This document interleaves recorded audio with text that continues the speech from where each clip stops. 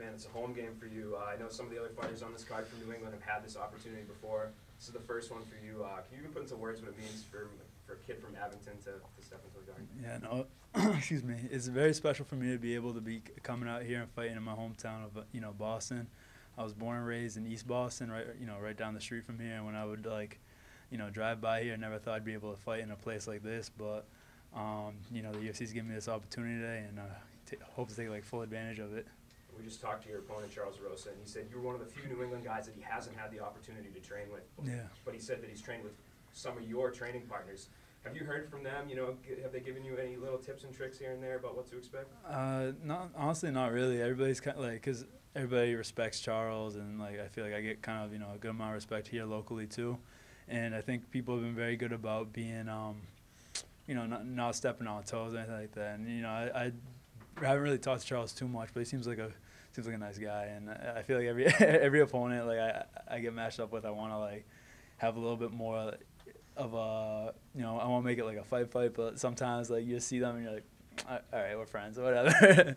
I mean, that just kind of speaks to the close-knit group that New England is. Yeah. Somebody you haven't had. Yeah, I think at the UFC too, in general, I think a lot of times you see a lot of the guys and you're like, oh, these guys have beef, these guys have that, but sometimes it's played out for the camera too. And he also kind of mentioned that he thought that, he said he was getting asked a lot about your ground game, and he said that he felt like you may be a little bit of a one-trick pony in that department. Do you feel like if it comes to stand and trade with him that you can hang in? Yeah, no, I mean, I don't think I'm a one-trick pony, and, I think that if he thinks that, there's one way to find out, and, I think we're going to figure it out Friday. What has this fight week been like for you? It's your first time fighting in the UFC in Boston. What has the whole week been like for you? So when I usually go out and train other places, what I do is I land wherever I'm fighting, and then I just go walk around and I explore a little bit. I was born and raised all around here, so I don't really have much to explore. So I'm kind of walking around in circles sometimes, and then I'm like, all right, I've been here, I've done that. It feels a lot like when I used to fight locally, because it's all my people, all my family, all my friends are always talking to me, hitting me up, and they're all excited. So that's cool. That's the only real difference I think between fighting locally and fighting this time, besides obviously the big stage and all that. Considering your familiarity with the area, what have you been able to do to sort of pass the time here? Not much. Not much. I wish there was more I could be doing, but I've just been hanging in the hotel room and talking to the other fighters. So. This has been the first time in your career that you've gone into a fight trying to get back into the win column. With the last loss, is it tough to enter that mindset where you picked up your first loss? Was it easy for you to get over? Yeah, it was easy. In this sport, it's not about it's not about staying undefeated forever. It's not about just being perfect. I think a lot of fighters get into this because they got the butts kicked sometimes, or because they grew up with challenges, and I think that's a part of the sport. It's overcoming challenges and being able to step up and being able to recover, adapt, and improve. So. How much better do you feel this fight week compared to the last one? Now you're up at 45. You still have to cut a pretty good amount of weight to get to 45, but how much better do you feel this time around? I feel so. But for 135, a lot of times I would have to drain myself for 2 months first, and then the last week I'd still have 15 pounds to cut. And this is the first time I feel I get a little energy. I feel I can talk to people. I'm more tolerable. I think my friends appreciate it a little bit more too. So. I feel good so far as of right now. So you feel home at 45? No, I like it. I like 45. What did you learn from your first loss?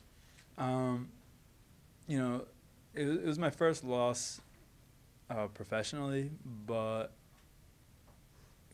being in the gym, training with other people, I know there's bad people in me out there. I know there's people that are tougher. I know there's people that are, this.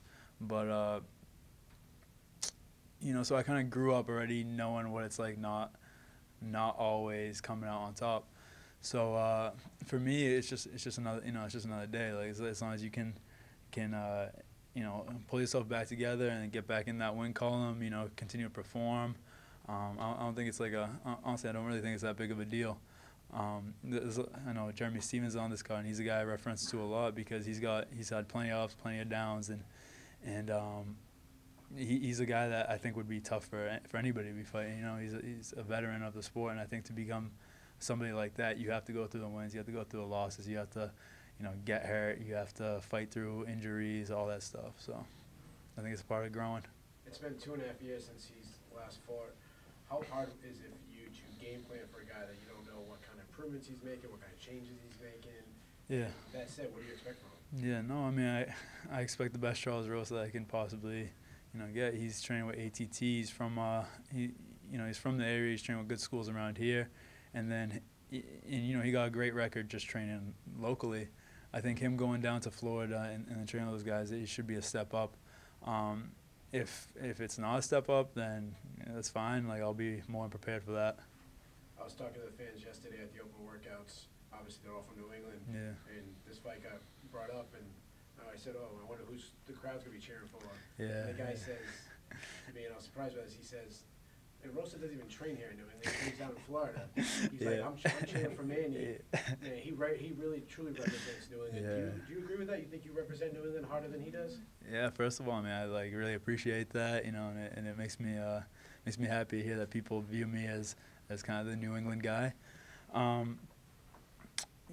It's tough to say with him because he is out there trying to find a better, I don't know what his situation was before he went down there, but he took two years off and he's out there looking for the best training he can get. So I can't knock him for it, but at the same time, his nickname's Boston Strong, isn't it? Like, what's he doing in Florida? So, well, I mean, that's stupid though. It's a trivial thing. I think I represent New England more though. Coming off your first loss and fighting in the Garden now, do you feel any pressure to have another great first round submission, or is that not even on your mind? I just want to bring the best fight I can possibly bring. It would be great to have a finish. It would be great to finish him quick, but at the same time, I'm ready for a fight too. Also, BSU Bears. How about a prediction? How do you win? I know I just said that, but I think first round submission. Yeah, so quick fight, hopefully. All right, thanks. All good. All right, thank you guys. Appreciate it.